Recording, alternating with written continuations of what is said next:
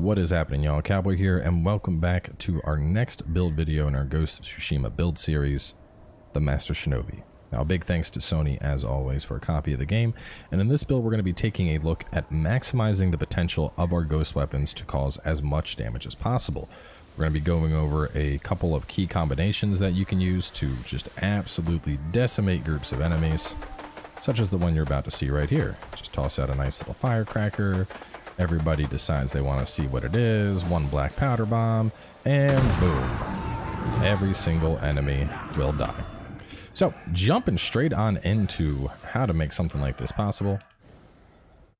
Oh, come on, let me go to my menu. There we go.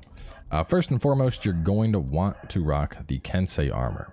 Now, this comes from a Mystic quest similar to before, but it is an absolutely phenomenal armor choice if you are a big fan of the ghost weapons. We have 30% resolve gains, 30% extra damage on ghost weapons, and most importantly, striking an enemy with a ghost weapon causes that enemy to deal 50% less damage and receive 50% more damage. An incredibly potent final perk. Now, to get this, once again, you're going to be doing a mythic tail. This time, it's the 6 Blades of Kojiro. Now, you can get this early in Region 2.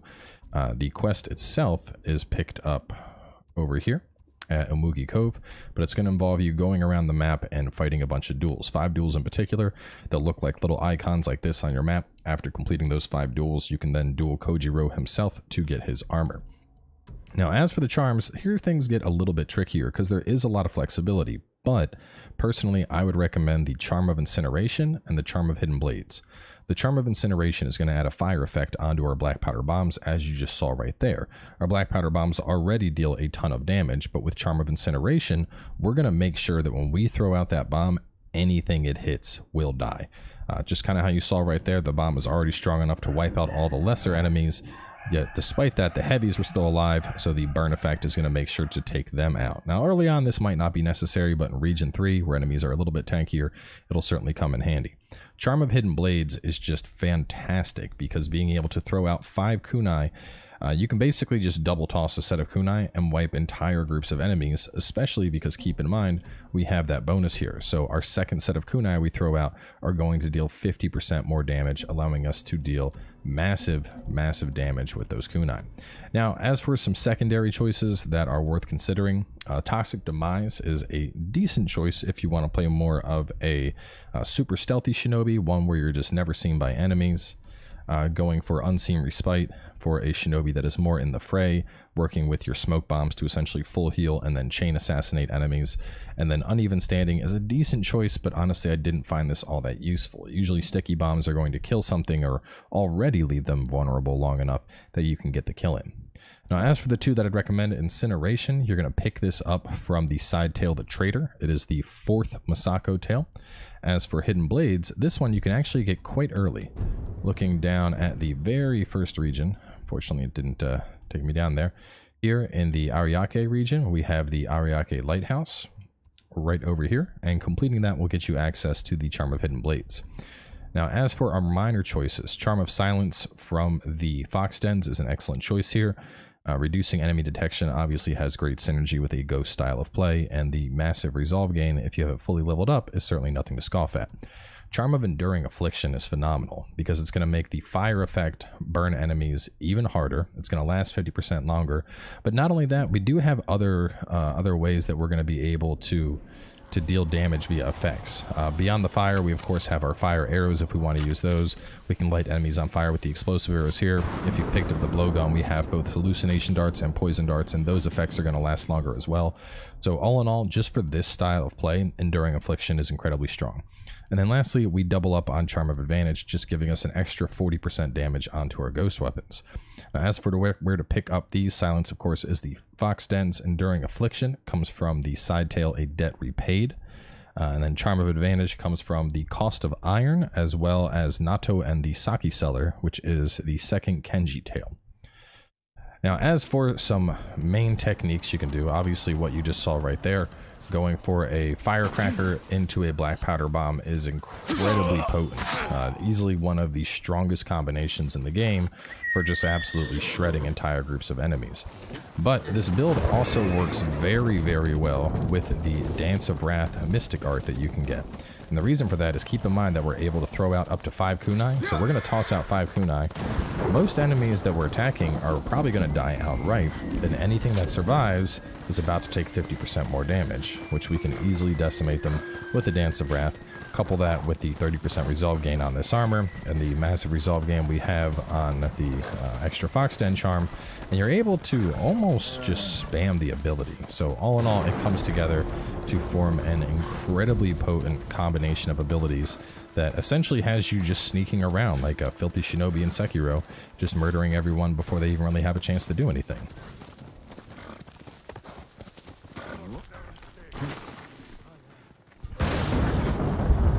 Get rid of this first guy. I do love me a good wind stance kick.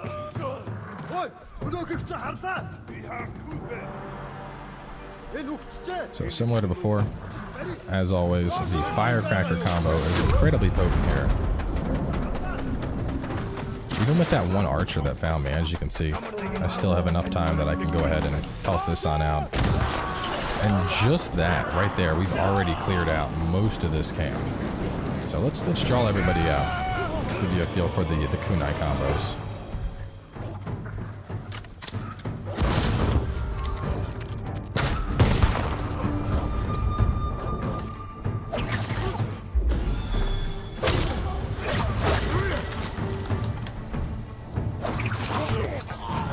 Yeah, that camp's dead. Just like that. Didn't even really need to do anything. The kunai are incredibly strong with this build. Like it's borderline OP. And then I got the archer build is honestly probably more ridiculous than this. Even it doesn't have as much AoE damage, but the archer build just has infinite headshots, and we're going to be covering that in a video that's coming up soon. But unfortunately, I'm running out of Mongols, so the next video we're going to be fighting the same 2 camps here. I mean, this build, I wish. Honestly, my only real regret with showcasing this playstyle is I don't have an enemy base that's populated enough to show just how ridiculous this can be. On some of the primary game missions where you're assaulting bases and fighting 20, 30 Mongols at once, this thing is devastating because your bombs will take out groups of 5 to 10. Your kunai can easily decimate groups of 5. Just 2 kunai tosses and whole groups are dead. Which we're going to show that in just a moment here using, we're going to start off with the firecracker, lure a bunch of enemies out. There you go. Don't touch the bears. Black powder just becomes absurd. You basically have ghost stance active perpetually if that's something you're interested in.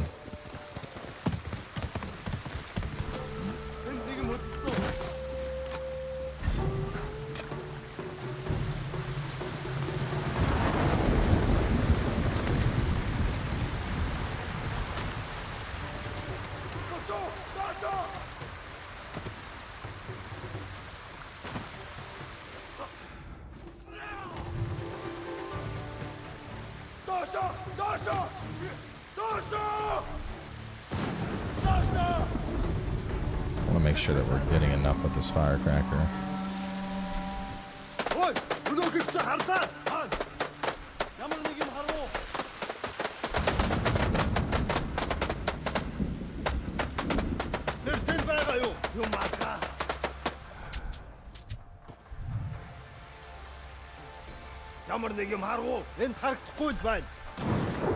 I'm gonna gather everybody up.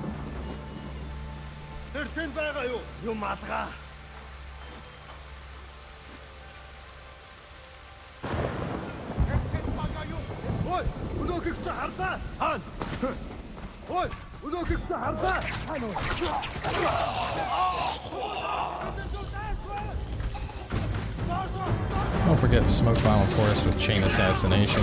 Incredibly strong. Throw it on down to get a heal.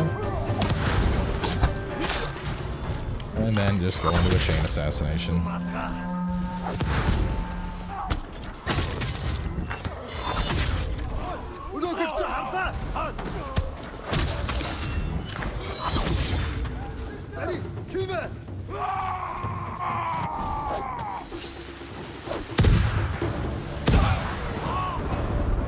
I mean, kind of as you can see, this is like stuff isn't even able to hit us just because we do so much damage. Present. Like, we've just obliterated everything.